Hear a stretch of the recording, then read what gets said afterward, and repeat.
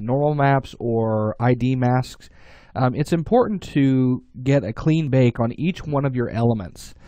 Now, whenever you have an object like this weapon and there are multiple parts to it, you run the chance of baking in extra information in certain areas of your normal map. So, for example, if we were to take a look at the frame of our weapon, you'll see that we have this key lock that is here. The problem with that being there is that its information will be baked down on top of the frame, and you'll have these little lines that go across your normal map.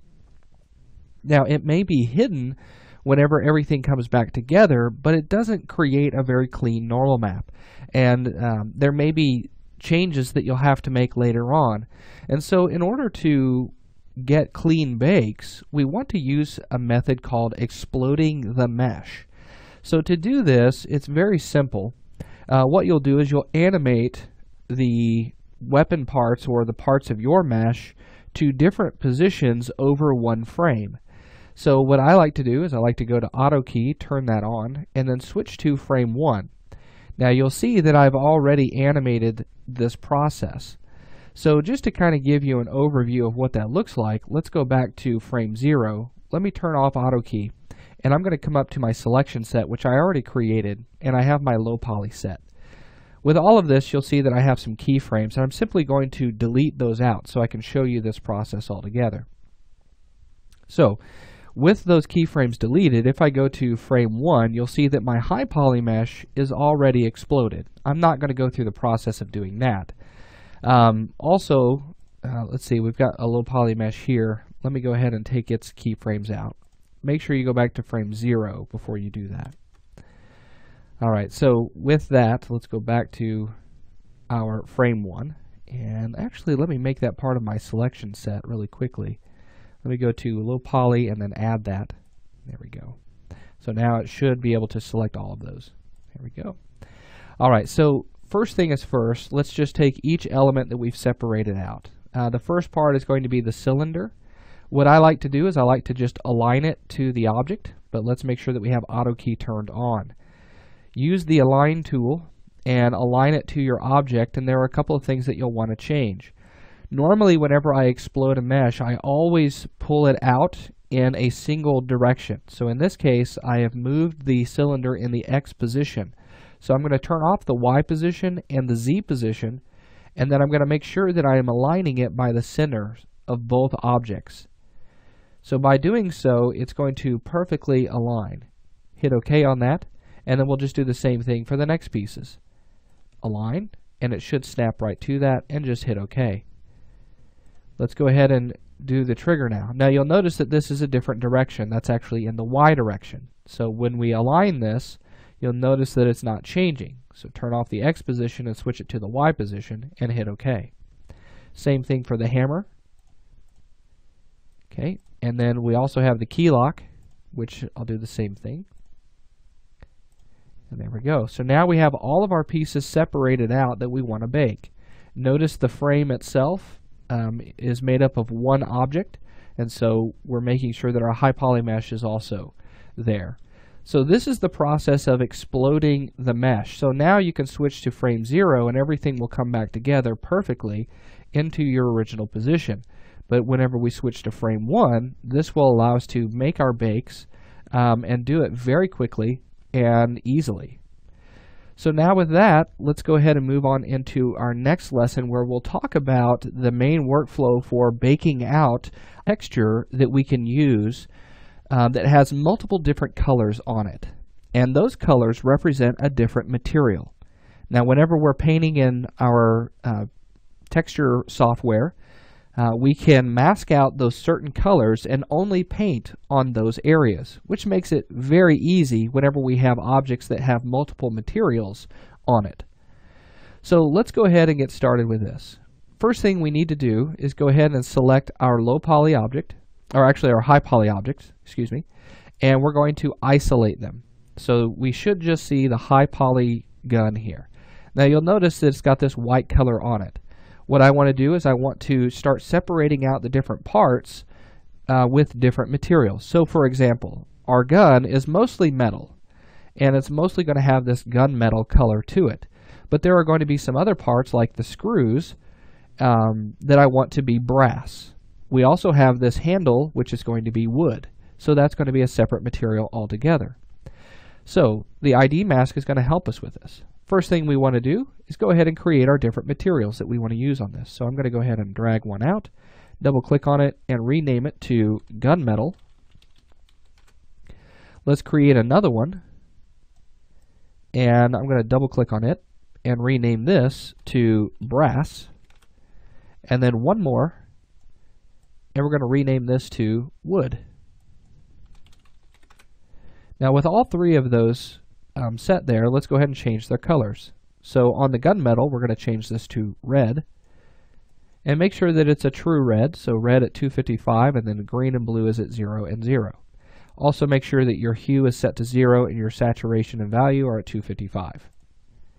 Now with that set, let's go ahead and apply that to the entire object. Now I know that that is getting rid of a lot of different pieces. We're applying this over everything, but we're going to separate it out here in just a moment. So with that, let's assign it. Okay, there we go.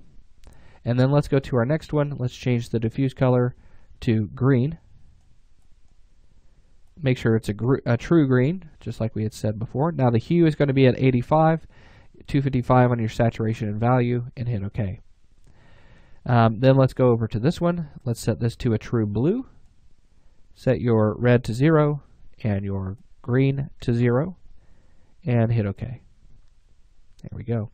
So let's go ahead and apply our brass materials. I'm going to go ahead and drag this off to the side, because all I'm going to do whenever I'm ready is I'm going to hit the assign to selection. So let's go ahead and select our high poly mesh. Let's go to frame 1 just to make this a little bit easier. So on the frame itself, we have several different parts that need to be brass, but you'll see that everything is selected. So what we'll do is we'll select by element. Now this process can take a little bit of time, because whenever you're in element mode on a high poly object, 3ds Max tends to run a little bit slower. So what we'll do is we'll select, and whenever that selection comes up, we'll just simply hit assign and then turn off element mode. This is important because with element mode turned off, we can now pan and orbit freely. So let's come over to the next part here, which is going to be this. Let's select that entire element, and then just simply assign it once it has been assigned. And there we go. So we'll move it down to the handle, and we'll go to the screw on the inside here. That is going to also be set to green. Okay, great. And let's turn off element mode. Let's back up.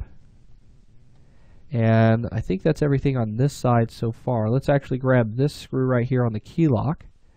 So element mode, well, actually select it and then go to element mode, because it's a separate object from the gun altogether. And then we're going to assign that. Here we go. And then let's back up. Let's go to the other side of the weapon. And we have another part right here. So let's select the gun. Let's select the inner part that's supposed to be brass. We'll assign that. And then we're going to come in and grab the other parts of this. So element mode, select the inner part of the screw. Make sure that you don't get that outer part there. You can hold down Control to select multiple pieces. And then once you've assigned it, turn off element mode and then move on. So we have one more right here. Assign that. Don't forget to turn off element mode once that is finished. And then we're going to come in and we're going to grab our last part right here. And then we're going to assign that. Okay, perfect. So I'm going to deselect really quickly so I can see everything up to this point. And I think we're pretty good. I don't see anything else that needs to be changed as far as the brass material goes. Now we need our wood material. So I'm going to come along the back side here of my handle, and I'm going to be able to grab both of them at the same time. So select the gun, go to element mode, select one side of the handle, hold Control, select the other, and then use your blue material, in this case, and then assign that. Perfect. Turn off element mode, and now you have your ID masks set up. Now, like I said, if you have other parts that you want to be brass, so let's say that you want this little key lock part back here, not key lock, but the rotator to be a different color besides gunmetal, you could do that. So let's say that we want this entire thing to be brass instead. We would just go ahead and select it and choose our brass material that we have set up, and then assign that. Okay. There we go. Everything is looking really good up to this point. Happy with that. And then all we do now is we get this ready for baking. So let's turn off our isolation mode, and we have our ID mask ready to be baked, and then we can also bake our normal maps at the exact same time. Materials for a high poly mesh to bake out our ID masks. So now let's get it started with the actual baking process. To show you how this works, the first thing that we need to do is we need to attach all of the low poly objects so that way they bake the same map at the same time. So for this particular weapon, the UVs all share the same space. That's how they were set up. Now they are separate objects right now simply because they're going to be animated that way, or they could be animated that way. But whenever you come down to baking, it's always a good idea to have objects all on the same UV space. Now, if yours requires to have two maps for something like a weapon, normally it's going to be in one texture map. So for this to work, we need to make sure that all of the low poly objects are all attached. So let's make sure that we're at frame 1, so that way they're in their exploded state. And then we're going to go down to attach, and I'm going to use the attach list, and I'm going to select all of the low poly pieces and then attach those. So now that all of those are attached as a single object, now what I have to do is come in and change the name of this. So I'm going to call it LP_revolver. Okay, and this is just going to help with the naming here in just a moment. And then we're going to hit 0 to bring up our render to texture. Whoops. To bring up our render to texture dialog box. So with this up, let's go ahead and change the output path. By clicking on the Browse button, we can choose which folder we want this to bake our maps into.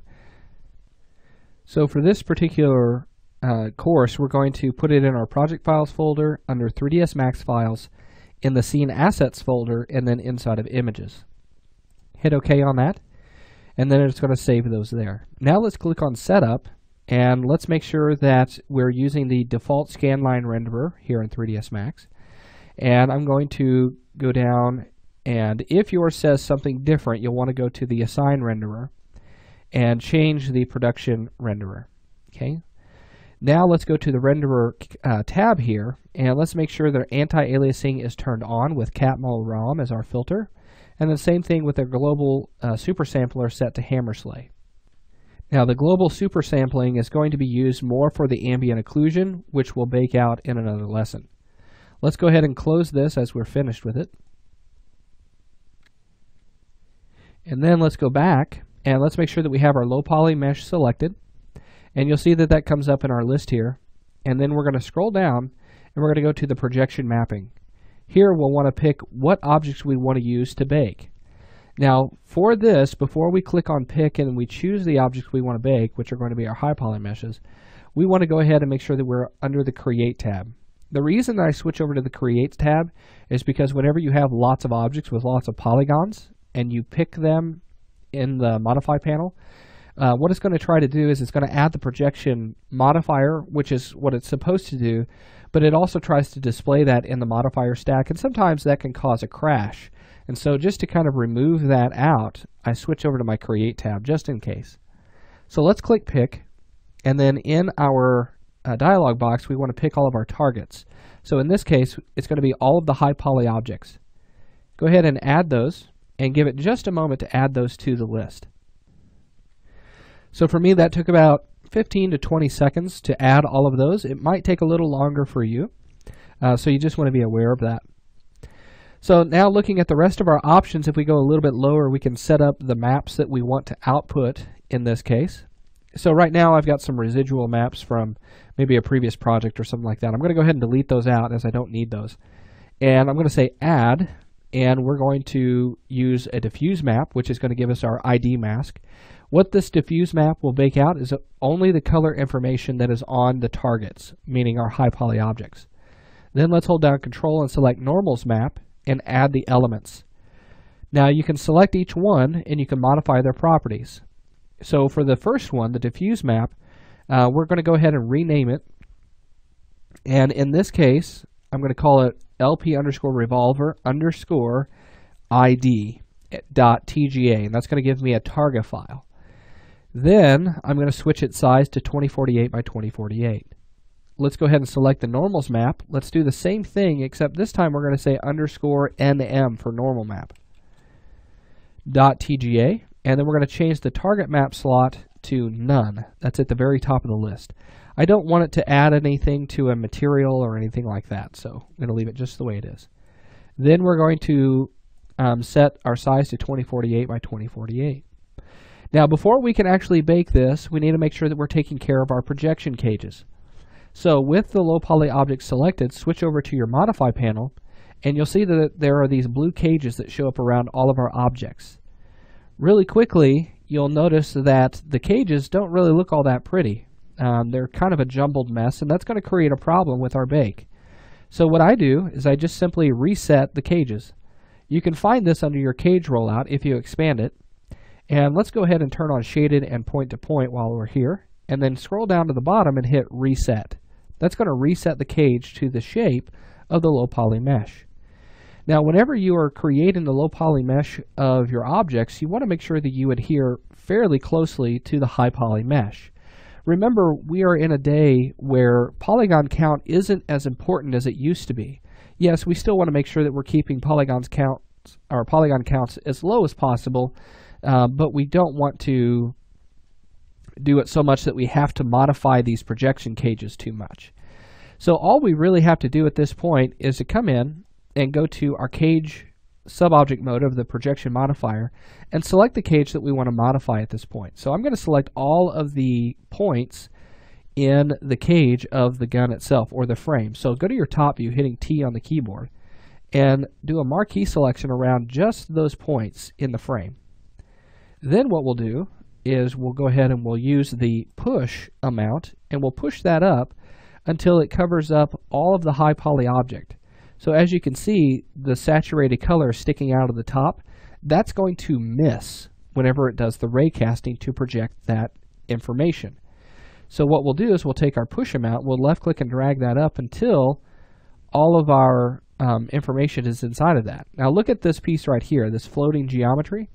I want that to be inside of that. So I'm going to continue to just push on that just ever so slightly until that covers it up. This should be pretty good. We shouldn't have any issues out of that. Now we'll go to the next part, and we'll go ahead and we'll push that up. Okay. And then we're going to go to the cylinder. We'll push this as well. And I'm going to go ahead and come inside of the cylinder itself, making sure that none of that is sticking out. That looks pretty good. Now, one thing that is a little bit of a concern to me is this piece right here. Notice how it's kind of mushroomed out. That might be a little too far, so I'm going to select just those points in that cage and then take my push amount down until it's about the same shape. So it should look something like that. Very rarely do we want to use any custom cages. Now what that means is by taking the cage and changing its shape altogether, it should adhere pretty closely to the shape that you've created. Alright, now let's go ahead and move on to the trigger. We'll select all of the points in that, and then we're going to push that up a little bit. Okay, so it should look something like that. Do the same thing for the hammer, and we'll push that up. This process you shouldn't spend a whole lot of time on if you've modeled the low poly object fairly well, meaning that you've given it enough geometry to support the detail of your high poly mesh. Okay. All right, so now that we have all of the pieces ready to go and everything is pushed out, let's turn off the cage subobject mode of that projection modifier. And then all we have to do now is simply come in and hit render. So let's hit render, and then we'll wait for that to bake out. All right, so we finished baking out our maps. Now it looks like this is just the ID mask. But I'm going to assure you that the normal map has also baked in the background. So anytime that we do multiple maps, they're all going to bake at the same time. So you'll also notice that there's some shading information on this as well. Don't get fooled by that. That's just inside of this render. It will not show up in your texture map, and I'll show you here in just a moment. Now, one thing that I want to touch on really quickly is that 3ds Max has a really great feature that allows you to see if there are any errors in your map bake. So to see that, let me go ahead and close this down. Actually, let me move it over. Let's go over to the render to texture. To set this up, you'll need to come up to your options under the projection mapping, and you'll see right here we have this ray mist color, and it's set to red. If you have this turned on, which it should be by default, what it will do is it will lay down this color anywhere that there was a problem in the bake. So if I come in and I say, all right, let's switch this over to white, and then hit OK, because obviously we have this red color that's showing up, and I close this down and then rebake it, anything that white shows up means that there was a problem with the bake, and then we need to make some adjustments to the cage itself, meaning that the high poly mesh has not been contained within that projection cage. So I'm going to go ahead and rebake this, and you might see a couple of errors in this. So give me just a moment. I'm going to go ahead and pause the video and wait for that to finish. Alright, so we finished baking out our maps, and you can see that there are a couple of small places that have these white dots, and that means that we have a miss in some of this. So what do we do about this? How do we take care of it? Well, first we need to identify where those problems are happening. So as you can see on these little pieces here, that is actually around the cylinder. That's that indentation. You can also see maybe a couple of pieces here, something like that. I don't know if that's really that big of a deal there. I think that's just kind of a minor piece there. But yeah, I think everything else came out all right. Now, if you have any errors in some of your bakes, and they really don't seem to make any sense, you might want to go ahead and check to make sure that there's even any information there for the bake itself. If there's no high poly mesh in a certain area, then just ignore the error because it wasn't able to catch anything. Okay, so sometimes you can go ahead and overlook those errors. So how do we fix these? Do we want to rebake it? Probably. You could also take it into Photoshop and fix it, but I really don't recommend doing that, simply because if you're baking out maps and you're going to pass this off to somebody else in a project, what happens if something else goes wrong and you need to rebake that map? Then you need to go back into Photoshop, make the fixes, and then go through this whole process again. It's always better to have the source as right as possible. Try to stay away from doing any post-editing and any other software. So let's go ahead and close this really quickly, and then I'm going to take care of these little points right here. And you can see it right there. So all I do is just simply go to my cage, and I'll take these points, and I'll just move them out a little bit. Now, whenever I move points individually like this, I always go to my local, so that way I can pull it straight out in the Z direction, and just pull it out enough to where it's giving us the result that we require. Okay. Now, if it's a major change, I will never do it this way. If it's a major change, that means there might be a problem with my mesh. Maybe it's just not, just doesn't have enough supporting detail, or maybe I just need to push the entire cage out a little bit more. Okay. But very rarely will I ever make changes like this. This is a very special case sort of thing. Okay, so I think everything else looks pretty good on that. We can go ahead and rebake it, and we should be ready to go. So I'm going to go ahead and rebake it in between lessons, just hitting render. And then when we come back, we're going to take those maps that we just created. We're going to apply those to our mesh just to make some inspections. And then we'll get maps look that we've just baked out. Now, one thing that I really want to mention here before we get started is that I have saved a separate file out where the objects are still separated. You always want to create multiple files whenever you're working through the map baking process. The reason for that is it makes things easier if you have to go back. So let's say that you have all of your projection cages set up and you need to rebake something. You have a file that you can go to rebake that. And then let's say that you have the file itself where all the pieces are separated out for animation. It still shares the same UVs and you can still apply those maps to it. So make sure that you're working in ways that you can stay very flexible. All right, so now let's go ahead and select the low poly mesh. So with that selected, let's isolate it. And then I'm going to come in and let me switch over to frame 0. And I'm going to create a material. Now looking at the screen here, you'll notice that something weird is happening. It kind of looks like we're getting into see-through. Something is going on with the material. It's not anything that we have to worry about. It's nothing that we did wrong. Let's go ahead and create a new material for this. And on this material, I'm going to go ahead and double click on the bump. And I'm going to go to normal bump. And then on the normal bump, normal channel, we're going to use bitmap. We're going to come in and we're going to look for the map that we just created. In this case, it's going to be the revolver normal map. So it should be this one right here. Let's go ahead and hit open on that. And then let's double click on the diffuse color bitmap. And then we're going to look for the revolver underscore ID. Open that. There we go. So double click on this and then make sure that's selected. Go to your maps. Change the bump value from 30 to 100 so we can see that. And then I'm also going to select all of the pieces on the gun itself and then assign that and then show maps in viewport. Close that down, and then if we take a look at our viewport, you'll see that the ID mask is applied as it should be, but there's a problem. You'll notice that the normal map is not showing up. So to get the normal map to show up, we need to go to Shaded, and then go to Materials, and then Show Realistic Materials with Maps in the viewport. So that should go ahead and apply, and there you can see our normal map is now applied to this. Perfect. So now it looks like the high poly mesh. We can't really tell one from the other.